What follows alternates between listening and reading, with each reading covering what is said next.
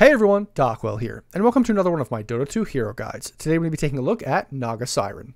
So Naga is the quintessential illusion-based hero. The other one would probably be PL, but he's a little bit different. He's just more annoying to deal with in fights and, when he's farming a creep wave, but he's not really split pushing with his illusions. It's just very hard to find the real PL. It can be hard to find the real Naga, maybe in fights, just like every illusion hero, but it's a little bit less difficult because she only spawns illusions every so often, and once you clear them or get them low HP, you can kind of tell which one is real. But the thing that's difficult to deal with Naga is that she is just sending all of her illusions all over the map. She's pushing multiple waves, she's farming multiple camps, and then if you do find her farming, she just pops her ultimate, and it's like basically a get out of jail free card, and it's super hard to deal with this hero. She's going to secure her farm in 20 to 30 minutes. She's going to come out of the jungle, split pushing everything, pushing in the waves, making space for her team as a carry farming. It's going to be very difficult to deal with her because she's going to have like 6 items at 30 minutes or something ridiculous if she's able to farm efficiently and, she's played by a player that knows what they're doing. And so that's what you need to do when you're learning Naga, is kind of just watch other players, high-level players, play this hero and learn how they are going to farm and their farming patterns and what they do with the illusions. And so this is like the quintessential micro hero, because even other heroes that have summons, like a Beastmaster, they're usually honestly grouping up those summons together in a ball, and they're just kind of like running at a tower, or grouping up with their team and just running down mid and like running at heroes and all that kind of stuff. Lycan is a good example. Chen is a good example. They're not really splitting up their summons and microing like that. Now they might have to switch between those different summons to cast abilities. Same thing with Meepo. You might split them up a little bit, but you're in a fight, you're casting all the different abilities, switching between them. But Naga's a little bit different. She's more micro during the entire game with farming, splitting the map, pushing in all the waves, farming all the camps, all that kind of stuff. And then in team fights, it's not as complicated. You kind of just spawn them, select them, and then just run at people, cast your abilities, and hit them. So it's like in fights, she's not as complicated. It's more just the basic state of the game, how to farm and how to play the hero. That's more complicated.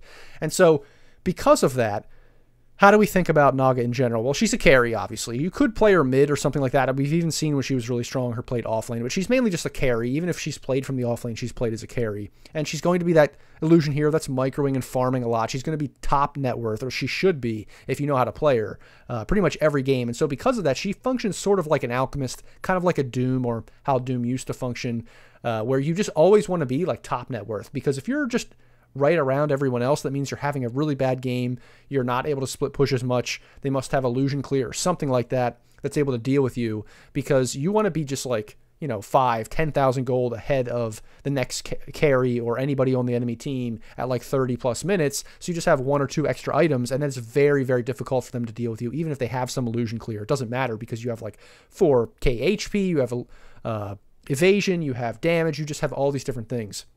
And so that's what this hero does. And she's very reliable at doing that, especially in patches where she is very good.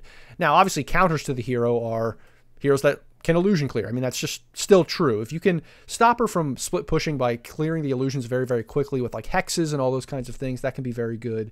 If you can track her down easily with mobility and also like built-in BKBs or things like that, that she can't really just escape with her Song of the Siren, that can be very good as well.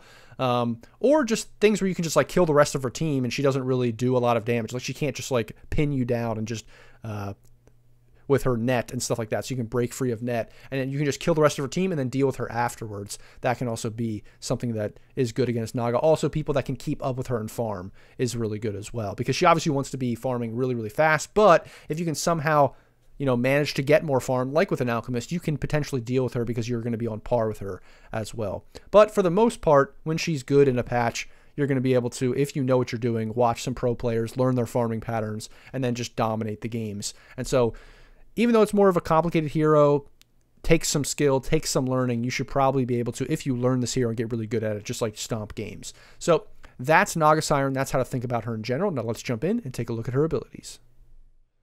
Now that we understand Naga in general, we can take a look at her abilities and see how she's able to be that really good quintessential illusion hero like I talked about. So first, we're actually just going to take a look at Mirror Image. This is her illusion ability. So you just press it, and then she kind of has a little bit of an animation there, and then she spawns a bunch of illusions, and that's just pretty much that.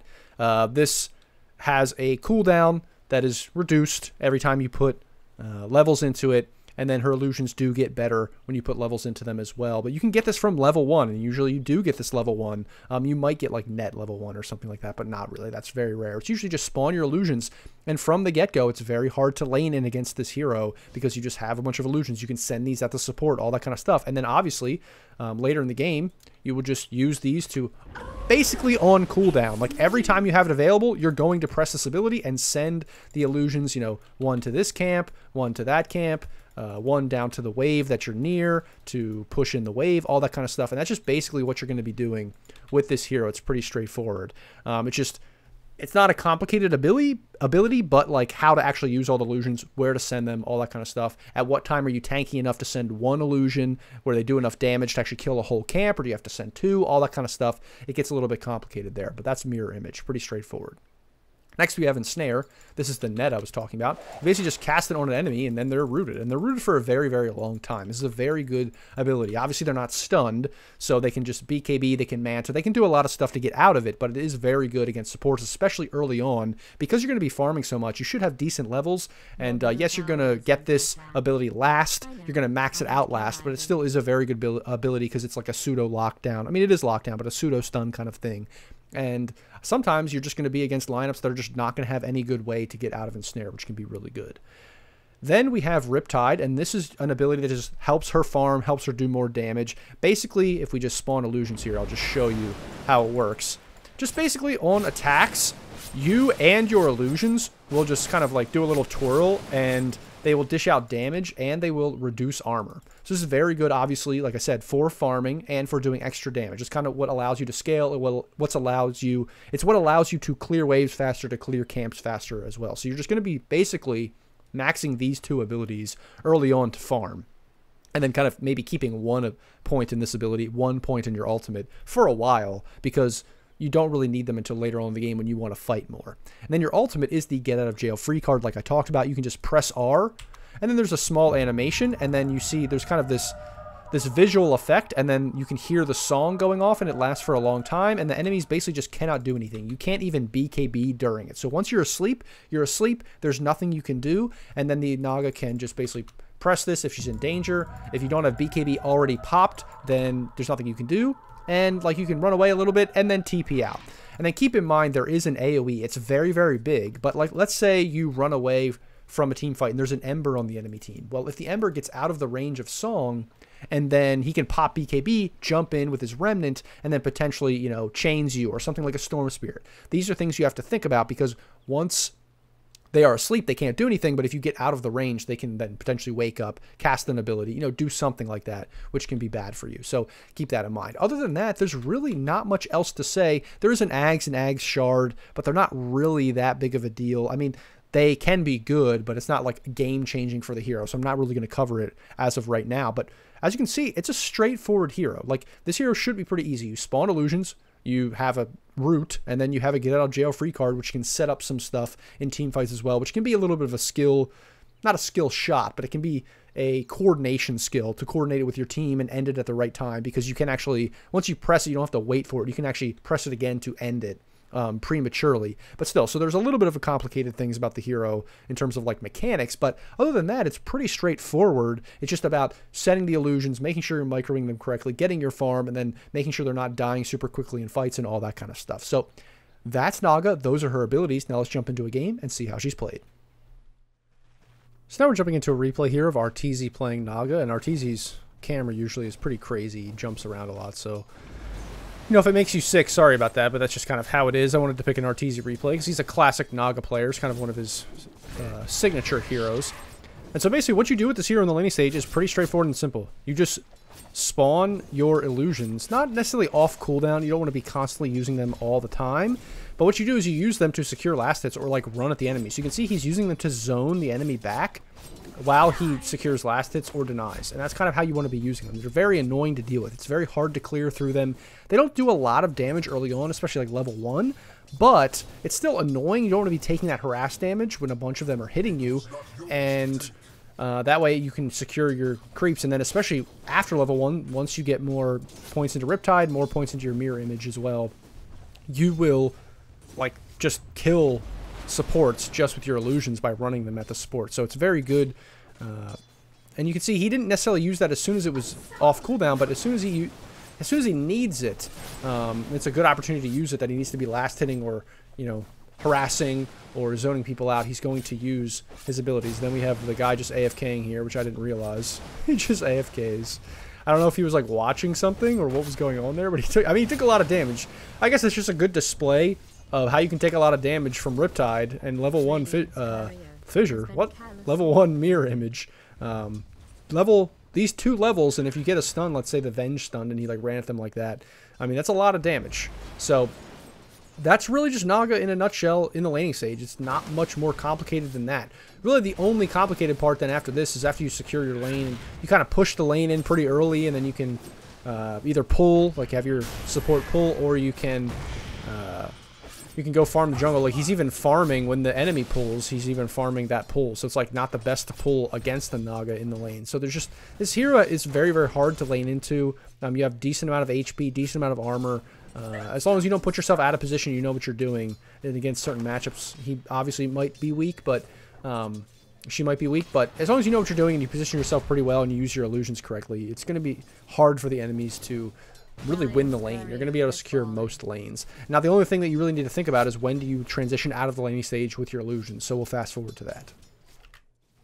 So I fast forwarded only a few minutes here because I wanted to show you this next spawn of Mirror Image, because I think this is the first time he actually goes. He sends some illusions over there to the small camp to actually hit other creeps.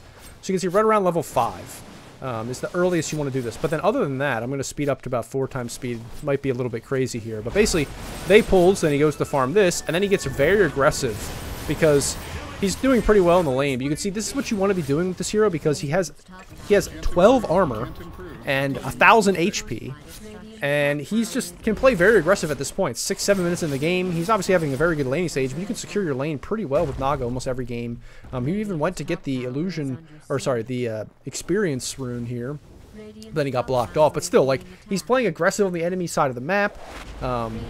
He knows that the enemy's level 4 and there's nothing he can do. Like, the offlaner just cannot do anything right now, and it's very, very hard to play into a Naga. So I think basically you're either going to want to be getting aggressive like this, trying to take the tower, or you're going to want to be splitting up your illusions to farm. And that's pretty much the 2 things you're going to be doing depending on the game. Because now he's going back to farming, and now from here on out we can see he's going to split his illusions up and he's going to push the tower because it's almost dead here. So the main reason that he wanted to do that is because once this dies, like, this entire part of the map is just yours. Like, he can farm any of this. He can farm any of this. He can even send illusions in here to farm this camp, potentially even farm ancients. Like, everything is going to open up for him even before 10 minutes.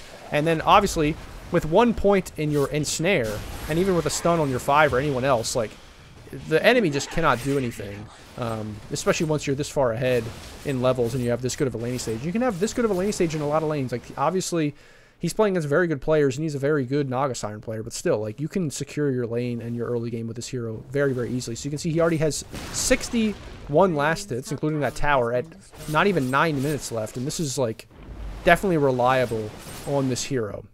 And so then from there on, you're just going to be splitting up the map as much as possible, splitting up your illusions, going to camps and to the lane, and trying to push in the lanes while also farming as much as possible. So I fast forwarded up here to 12 minutes. He actually died once because he didn't have a point in his ultimate, and they brought like every hero, I think all 5 heroes, maybe 4, to try to kill him by himself, and he just barely died. So he switched sides of the map, and this is because he's basically just going to take over the entire enemy part of the map too here. And obviously the enemy carry, the Slark, could go to the other side of the map, which is probably what he did actually. If I look, let's look at the Slark. Where is he? Yeah, Slark's over here. So it makes sense that they would switch sides when the Naga went over here. But you can see he sent illusions mid to try to push that in. Now he has illusions spawning here in a second. But you can see how aggressive he's being, how far behind the enemy lines he's being. And then he's going to spawn his illusions there and then send them to different places in the jungle. Then he's going to send 1 illusion to the big camp, and he's going to go to the medium camp here. And this is exactly what you want to be doing as Naga. Now, I'm not going to go into all the details about every single way or like where to send your illusions when. That's the thing about this hero, is it's not complicated on its face, but it's all about experience, about matchups, about the game state of where you want to position your hero when you spawn illusions, so you can send them to as many camps as possible and get as much farm as possible as quickly as possible. Because you can see just right there, he was farming the camps, and then he kind of came back to the middle of the map to spawn his illusions so that he could send them everywhere from like a middle point. Because if you spawn them too passively, then they're not going to get to the camps or the waves by the time, you know, they disappear or they despawn. So it's important, if you can, to spawn them as aggressively as possible and then work your way as your hero back with your illusions going aggressive. But obviously, again, that's something that you're going to have to learn from watching as many replays as possible, playing the hero a bunch. It's just very much a feel thing, an understanding of the map. And this is where this hero gets complicated. It's all about map awareness, map understanding, pushing your limits, knowing where to be, where the enemy heroes are, all that kind of stuff. So it's not something I'm going to be able to give you like a shortcut in this small video like this. Is just something you're going to have to learn over time by watching heroes like players like TZ on this hero.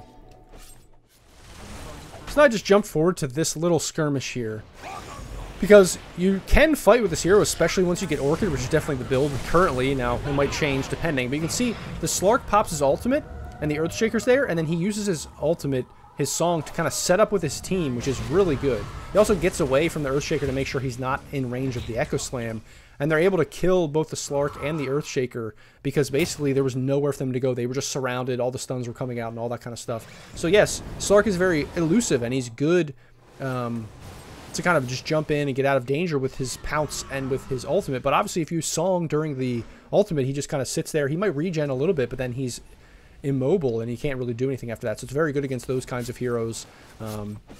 Heroes like, you know, any kind of mobility heroes, if you can song aggressively, that can be very good. So that's just an example of how to song aggressively. That takes some coordination, obviously, with your team to know what they're doing and to know, you know, that they want to go in at that certain time and all that kind of stuff. So it's something that maybe really only happens at higher MMRs. At lower MMRs, I would mainly suggest to use your ultimate as a get out of jail free card, especially because now he has to be very careful on the map, because if he gets gone on, he doesn't have his ultimate to escape. But you can see for the most part, he's still just farming away. He'll participate when he's around fights or when his farming pattern kind of goes to where the fight is. We can see he's sending his illusions at the waves, being super, super annoying still. You can still fight once you get like one, you know, Orchid or Manta Orchid, that kind of stuff, but you still want to be farming. It's not until like 20, 30 minutes until you really want to be participating a lot more and you have like 2 or 3 items. So the next thing I want to show you is basically that he got his Manta. He has this good timing with Manta Orchid, and he kind of split the whole map up, pushed all the waves in, and then they went to Roche. And so then this is what you want to be doing. Once you have at least Manta, and probably 2 other items, you can see he has Midas here, so he probably would even have Heart at this point if he didn't have Midas.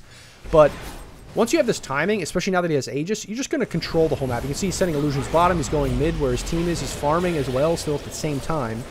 And now he's getting super aggressive. He goes in here, I think, and kills the Warlock with the net, which is great. Then, basically, his team is in a bad position, and the Warlock buys back. So you can see this is the perfect example of how to use your ultimate to get out of jail free, to retreat, to be like, okay, well, there was buybacks now from a big teamfight ultimate in the Warlock, and now we're just going to get out for free, and then we can reset with the Aegis, 3 minutes left to go, and go back in. So this is all these kinds of things you can do with this hero while you're split pushing, while you're farming better than anyone else. You can see he's 5k ahead of the Slark, which the Slark's been farming really well this game. I mean, this Slark is not a bad player. The Slark is very, very good, but still, he cannot farm nearly as fast as this Naga. It's just so hard to keep up with this hero. And he has all these ways to make sure that you just can't deal with him. And so that's a great example of how to use Song defensively in a team fight to save you and your allies. Now for farming in the mid to late game, I just want to show you this little clip here. So he was top, he spawned illusions, and just look at the minimap. Just like kind of focus on this part of the minimap, and that's like just this part of the screen, and that's all I want you to look at. And just look at what's happening. He's sending an illusion here, he has illusion farming here, illusion there. They saw a bunch of enemies there. He TP'd bottom, he spawned illusions. Now let's just like fast forward and watch what he does with these illusions, and watch what he does for the next like minute. He's kind of like behind enemy lines. You can see where the Slark is. You can see where the Queen of Pain is, where their whole team is. Yet, where's he? He's behind all those enemies, and he's just pushing all the lanes and being super annoying. And so, there's really, despite the fact that, like, you know, they might get a kill or 2 on the enemy side, there's nothing they can do because all their lanes are being pushed in. This Naga's just ratting them to death. Like, it's just super hard, and yet, here he has his ultimate. Let's see if he gets out, actually. I'm sure he does. He's just going to pop ultimate here. Oh, nope. Is he not going to get out? Nope. He gets out. See, that's what I mean. So they brought all 4 heroes, maybe all 5, to try to get him. They used all the stuns. They have, you know, Earthshaker with 1,000,000 stuns. They have Slark Pounce, which he wasn't actually able to pounce him there. But they have the Visage with the 2 birds. They have all these ways to stun him, and yet, you know, for 1 second, if he just gets off that little animation, yep, he's set free. And see, look at this 30-minute timing. Look at how much farm he has. He has, with the Midas, obviously, but the Manta, the Heart, the Butterfly, Orchid, and he still has room to grow. And this is just what this hero does. Even though his, like, team is not doing that well, he's going to end up winning this game because of the split push, because of how hard it is to deal with this Naga. And so, although it seems like a relatively simple hero to play on its face, it can get very complicated how you need to play the map and what you need to do to make sure you can win these games. But if you get good at this hero, you can absolutely stomp games, and it's going to be very annoying and very hard to deal with if you're good at this hero. So that's how to play Naga Siren. I hope that helps everybody understand the hero a little bit better. Obviously, there's a lot of extra little things I can't really teach you in one video, but that is my Naga guide, guys. I hope you enjoyed it. As always, like, comment, subscribe, all those kinds of things if you like the video. And as always, guys, thanks for watching, and I'll see you in the next video.